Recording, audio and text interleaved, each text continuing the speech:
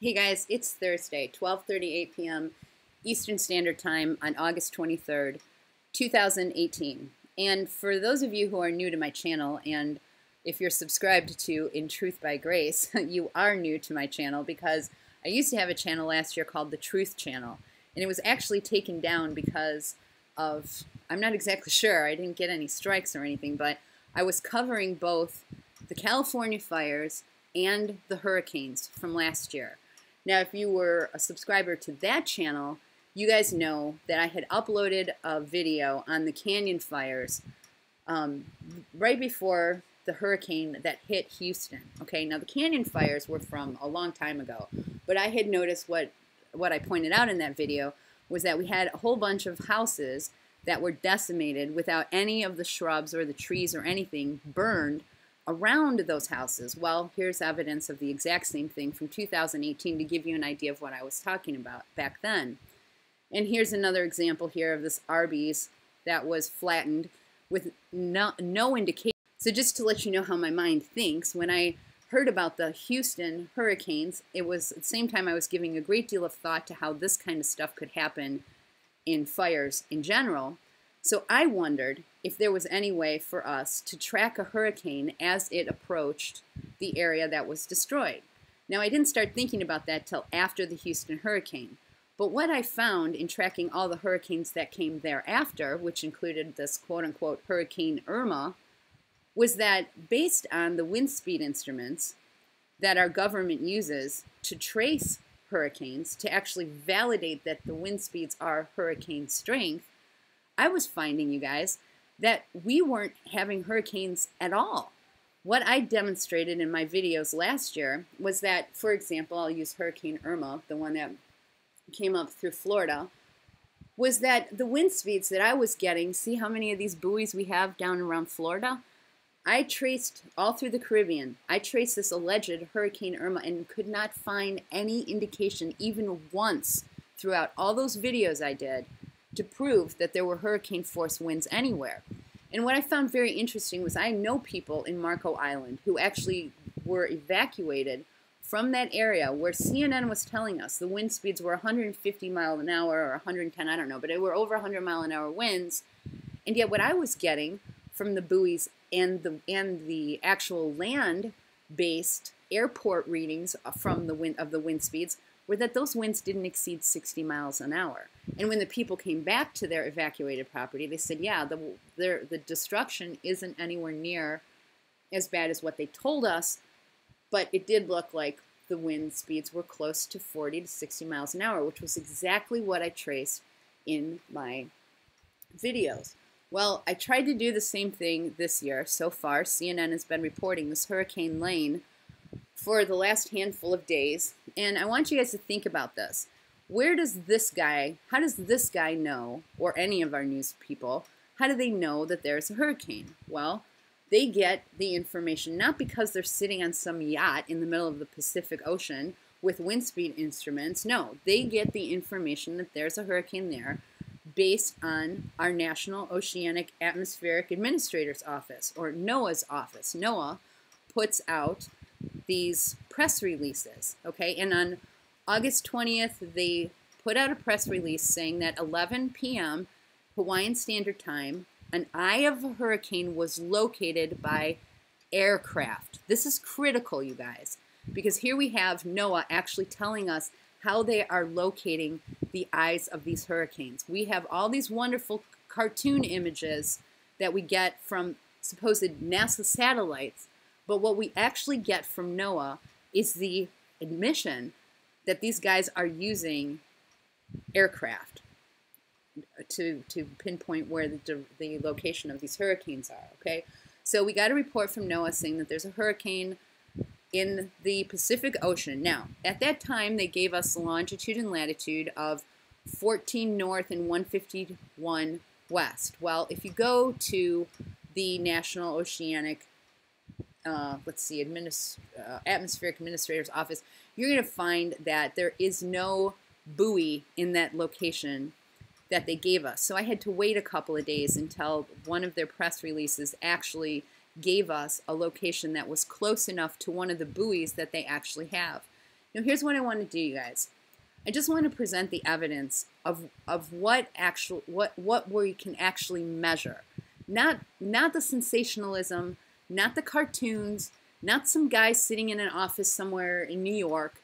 I want you guys to know what these stupid little tax-funded instruments that are floating around in the water actually tell us. These are the instruments, you guys, that our own government uses to measure the wind, the waves, the barometric pressure, all the things that diagnose a hurricane are data points that are collected by these things.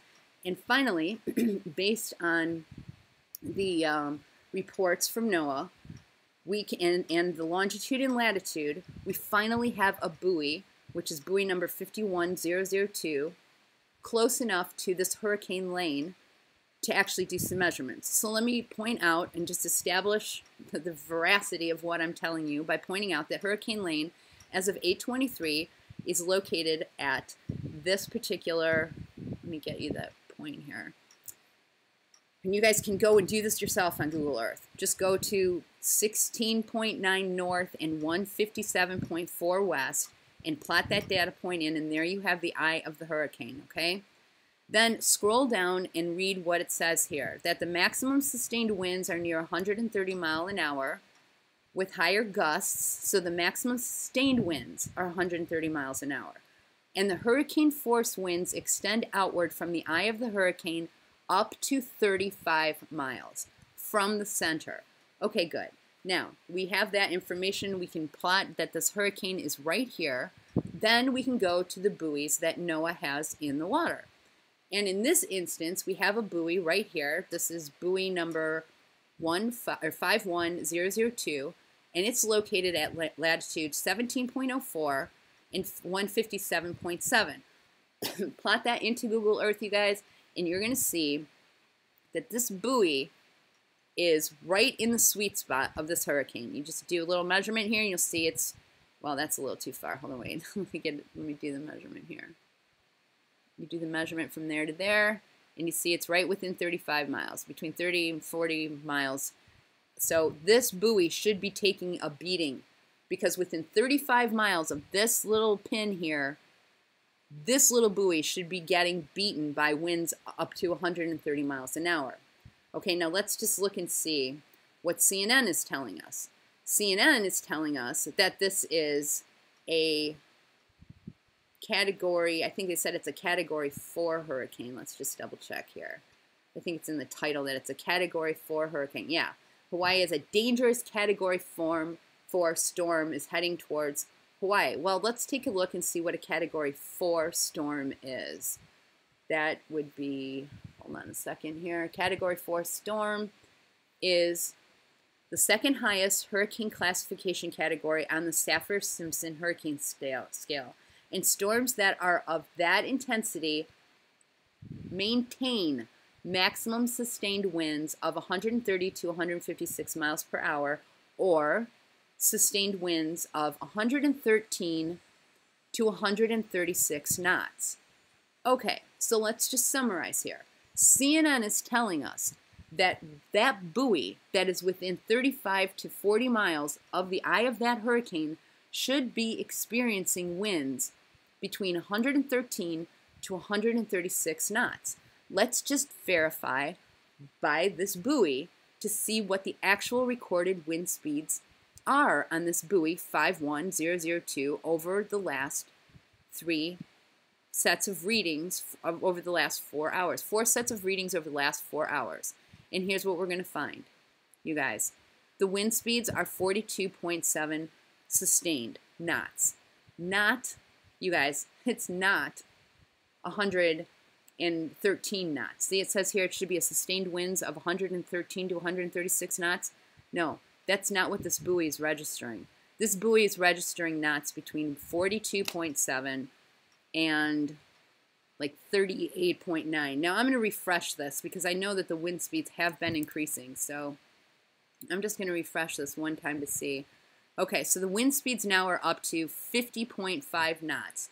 Let's go one more time to look at what a Category 4 hurricane is. A Category 4 hurricane should have 113 to 136 knots. You guys, CNN's information is woefully off. You guys, it's off by 50 knots. This is half the speed based on the actual physical equipment that our tax dollars pay for that give NOAA the information that there is a hurricane there. This is the instrumentation, you guys, that tells us that there is an actual hurricane there. And this buoy, that's the only buoy we have in the vicinity of this alleged storm, is only reading wind speeds of 50.5 knots. Now, granted, I will point out that over the last 3 hours, the wind speeds have increased from 36.9 to 50.5. And we may actually see this get up to that speed. I don't know. I'm going to be tracing this for you guys over the next handful of hours. And if that's the case, then I'll have to say yes. There was a hurricane that came blitzing by this buoy.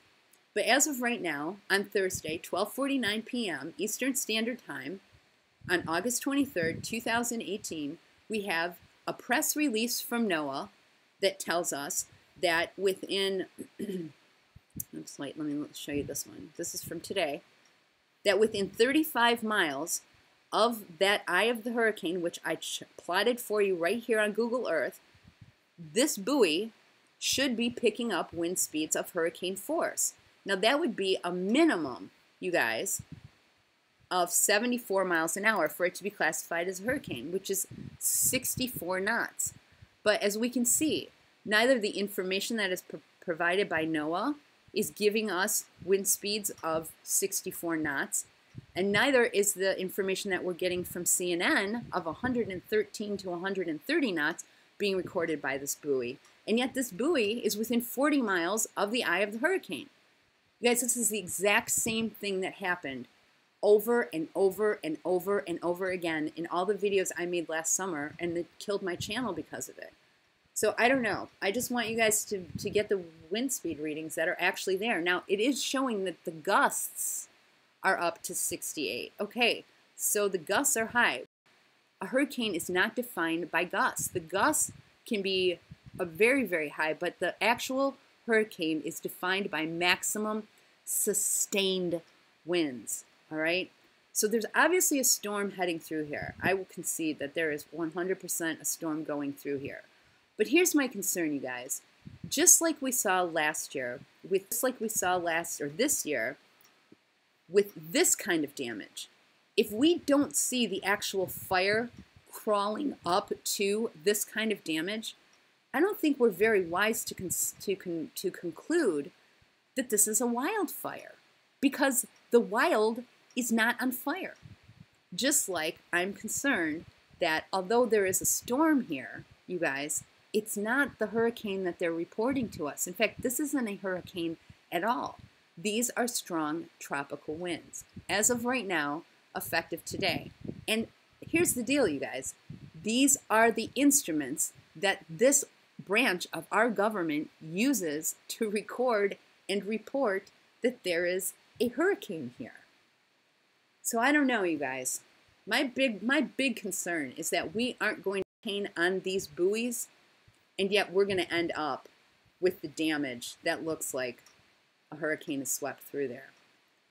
So I don't know, you guys. I just thought I'd bring this to you. I will be monitoring this and bringing you the raw data as I get it. I'll put the links in the description, you guys. Feel free to investigate this stuff on your own, because just as we should see forest fires rolling up to these houses to burn them, and we don't, I'm concerned that we're seeing storms, but they're nowhere near the force of the storm that they're reporting to us. And I don't know how to explain that. I'll bring you updates soon. Have a good day.